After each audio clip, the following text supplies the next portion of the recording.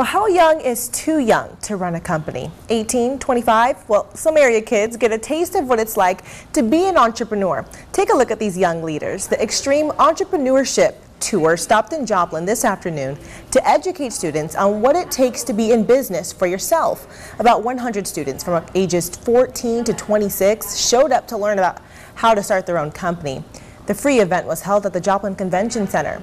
Organizers brought in millionaire entrepreneurs under the age of 30 to teach the students. Guest speakers say it's important to start thinking about your future at a young age. We believe entrepreneurship is kind of like playing a piano. It just takes practice. You're not going to be that good at it. So the earlier you start, when you do graduate high school or college, you will then have a higher chance of succeeding in creating your own job.